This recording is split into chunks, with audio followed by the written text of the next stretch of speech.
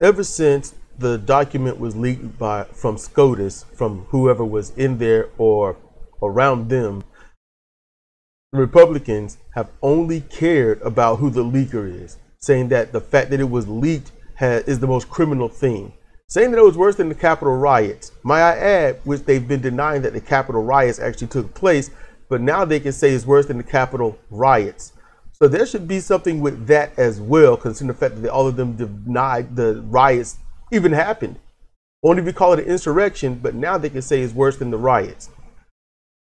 But just think about that, even in your daily life. It's not that someone has done bad. That's the bad thing. It's that somebody would actually tell someone else of the bad things that they do. That's actually the bad thing. That right there is what's wrong with a great foundation of the country. Make it so that no one is allowed to do bad because they know it's going to get out. Make sure that they know, hey, if you say or do this or that, then I'm going to inform people of it. Let them know that. And then a lot of you can say, well, look, that's just erroneous on your part, Cedric, because, you know, no one's going to hire somebody like that. Exactly. The problem isn't you or the leaker. The problem is the person in power.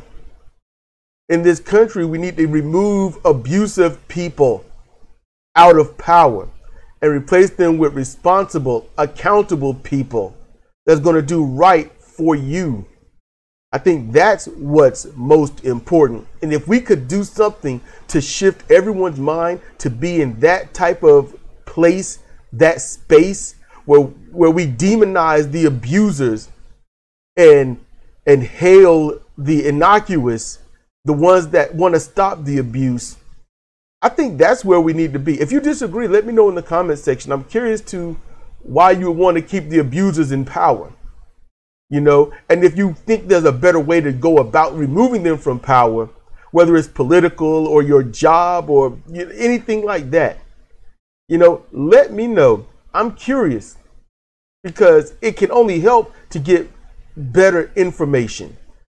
Okay, so that's going to do it for this moment. But hey, check us out on social media. SIDRA has her own on Spreaker, Medium, and whatnot, as well as I.